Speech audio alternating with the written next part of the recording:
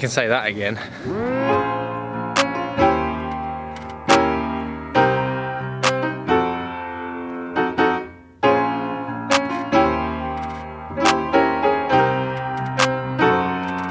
Okay, so 2 years ago now, pretty much to the day, I ran the New York Marathon. I tried to run it in under 3 hours and 30 minutes, which is just about 8-minute miles the whole way. Now, unfortunately, I say unfortunately, I ran it in 3 hours and 35 minutes, which is good, but I was a bit disappointed.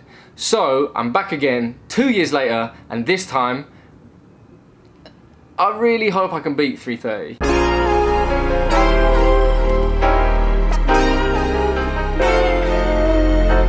This little bridge here, somewhere, is where the marathon actually starts. It's the Verrazano Bridge, and it's like the first 2 miles of the marathon. The first mile is basically uphill.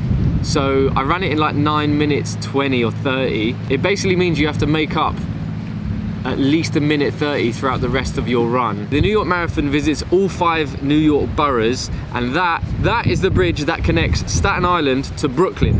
I mean, not the most ideal start to the race, but it's a good bridge.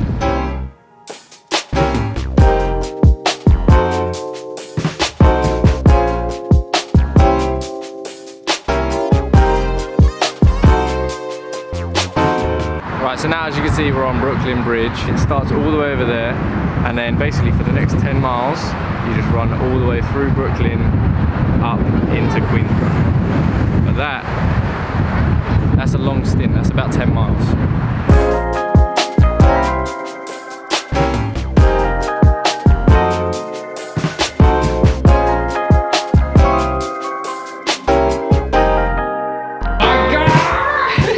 Welcome to New York, bro. Yo, you're so fire, bro. This guy just on the vlog. Yeah, I know, fuck it, bro. Right, so we have stopped off in Williamsburg. East Williamsburg? East Williamsburg. East Williamsburg. Matt, videographer, photographer extraordinaire. So we've just stopped off at his place. This is about 11 miles into the marathon. It's about like 2-3 miles before you get to Queens, where you cross the bridge into Manhattan. So by this time, it's coming up to like half marathon way. You shouldn't really feel tired at this point. If you run like 10 seconds quicker than your normal time over the next like 10 miles, like very steadily increase your pace, then by this point, I'll be on pace. Fingers crossed, that should work. So what we're gonna do now is we're gonna hop onto the bikes and just explore the area.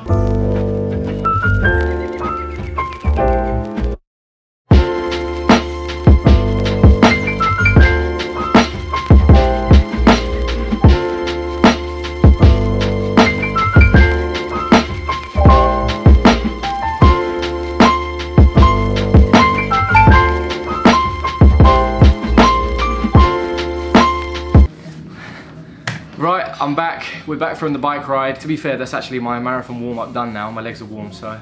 And then we just did I think it was about the 8 mile to around the 11, 12 mile stretch. I'm gonna go to the Upper East Side. I need to do a podcast, but also that is where once you get off the Queensboro Bridge, you then basically just run in a straight line up First Avenue North. 6 miles of just steady, flat race. I'm not gonna be able to walk there in time, so I'm just gonna get the subway. Thank you. Hi, G. Thank you, brother. See you soon. Yeah, I'll see you soon, bro.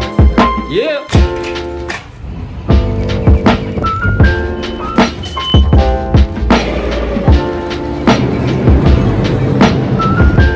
Have a good day. Yeah, you too. Thanks. Right, I just did a podcast with these guys. That's Alex, that's Reza. A nice distraction from today because there's been a lot of traveling.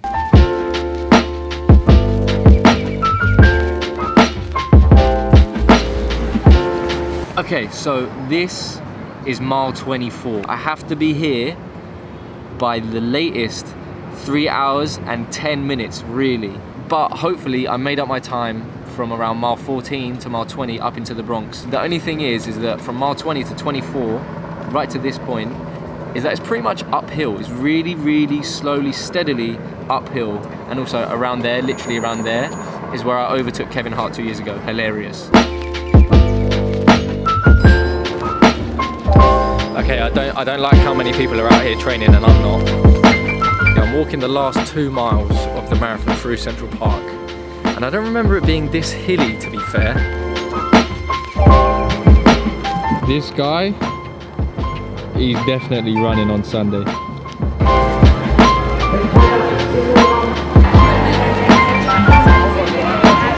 I thought the marathon wasn't until Sunday. This is weird. So I don't know what all that was, but basically, yeah, that is the finish line.